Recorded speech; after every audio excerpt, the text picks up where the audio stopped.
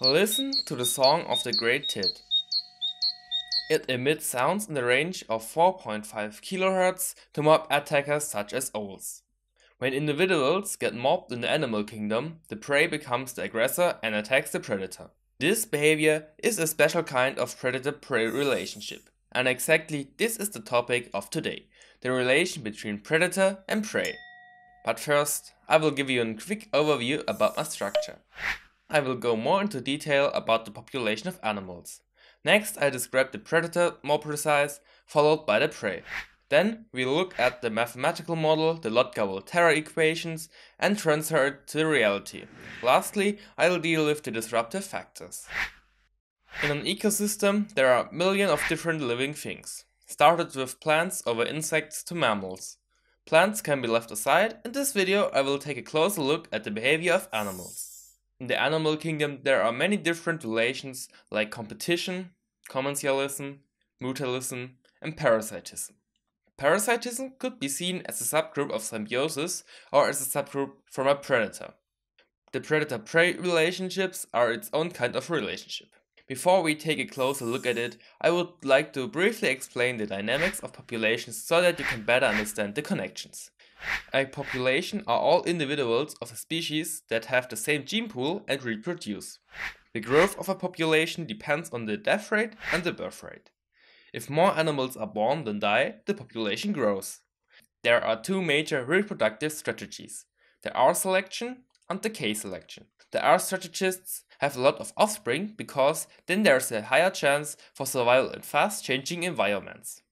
The K strategists produce a fewer offspring, but they are very caring about them.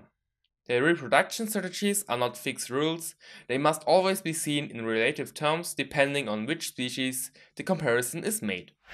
In the population, not only the reproduction is important, it's also influenced by various factors. Some abiotic factors are the temperature, oxygen availability, light availability, such as toxins and pollutants. There are also biotic factors like food, predators, competitors, and diseases often caused by parasites. All these influences on growth can be seen in the model at a certain point. At first, the population grows slowly. Now the factors have almost no influence. Then it begins to grow exponentially until the environmental resistance flattens the curve and the carrying capacity is reached. To illustrate this model better, I unfortunately have to use the current corona situation. Although viruses are not living organisms, they are also affected by logistical growth. So first, only a few people are infected, then the curve grows slowly. Then, more and more people are infected, the growth becomes exponential. When the resources of the virus are running out, the graph rises linearly. In our case, the environmental resistance increases until phase 5 is reached, a stop. This is the carrying capacity. Of course, the graph only works in theory. With corona, exit restrictions and much more are used to ensure that growth is as slow as possible. In ecology, however, there are also influences in the population. The population can fluctuate, for example by natural hazards or other catastrophes, such as a disease or there is less prey. Then phase 6, the dying phase starts and everything starts all over again. Now we can keep an eye on the predator's behavior. Normally, one species, the predator, hunts another species, the prey. But it also happens that adult animals eat young animals from the same species. This is called cannibalism. Most animals are both predator and prey. For example, a ladybird hunts aphids, but itself is eaten by various birds and therefore it's hunted. Another example are frogs that eat flies and they are eaten also by birds. If a prey is being hunted, it first tries to escape the predator's gaze by camouflage. If this is not successful, an escape attempt is made, and if this also fails, the animal must just defend itself.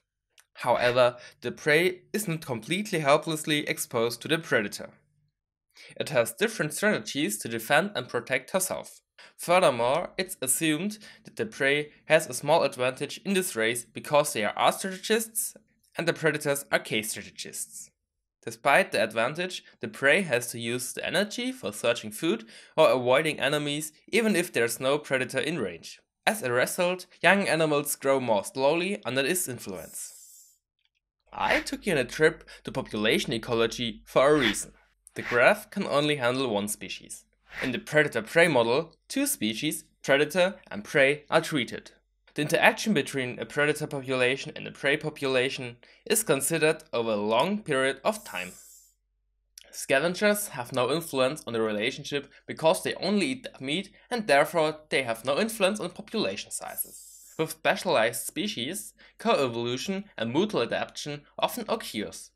For example, the prey learns to hear the attacker early on and therefore gets away more easily. The predator adapts himself in such a way that he moves more silently. Through the model of Lotka and Volterra, it has been found out that there is always a dominant species, the predator, and a subdominant species, the prey. The model assumes that the predator feeds only on this type of prey and has limitless appetite. Furthermore, the prey itself should not have a lack of food. That's why the predator and prey are dependent on each other. The environmental factors mentioned above are also excluded.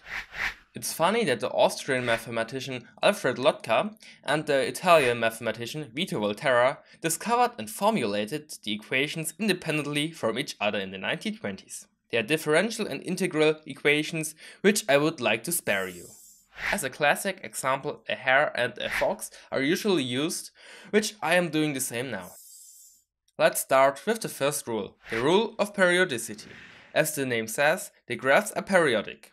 That means that there's an almost even ups and downs in the populations. Furthermore, the periods are shifted in time. The prey always reaches its maximum before the predator. The foxes eat more rabbits than are born and the population decreases. With it, the food supply for the foxes also falls and they also become less. Therefore, the rabbits recover and reproduce again, which leads to a reproduction of foxes and so on. The rule number 2 is the preservation of averages. The mean value can always remain constant since the extreme points do not really change because of periodicity. The average value of the prey is always higher than the value of the predator, otherwise all rabbits would have been eaten at some point. The last rule says that the prey population recovers faster than the predator population because they reproduce faster. This is only the result if both populations are reduced by a catastrophe, for example. The rule is called disturbance of averages. If there is fewer rabbits, there is less food for the foxes and the population remains small for a period of time. In addition, the higher reproduction rate makes a difference. Rabbits are R strategists and foxes are K strategists. Should only get one population decimated, the value of the other population increases, but it has no effect on the long-term average. That was a lot of theory. Before I show you the example of the animal world, I would like to simulate the scenario with computer programs to make the rule even more understandable. You can simulate the example with rabbits and fox with a computer code. If I press start, the code is running and shows up and downs in the two populations. A graph displays the values and you see they look like graphs in my example. The better known program for simulating predator-prey relations is Vator. It's the first program and for today it's a screensaver for displays. It simulates fish and sharks on a fictional planet with the same mechanics like our world. In the Vator program I use, there's another simulation version.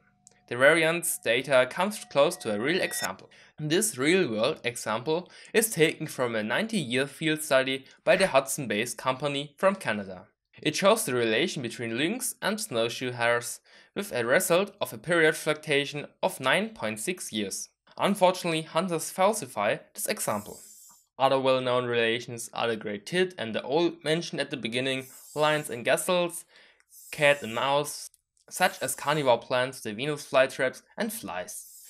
As beautiful as the model is, unfortunately it's not really transferable to the real life, as you saw in the example's graph. In reality, there are many more environmental factors that affect predator and prey. For instance, the predator eat more than one type of prey and eat animals that are not usually on the menu. In addition, there is social stress. When there are too many animals live on an area, this stress leads to more aggressive behavior. Another factor that does not appear in this model is the human itself. We also have an influence on every single habitat and ecosystem, not only with hunting. But more on that later. We humans also eat meat. apart from vegetarians and vegans, but in general we do. That's why the predator-prey model could and can be transferred to us.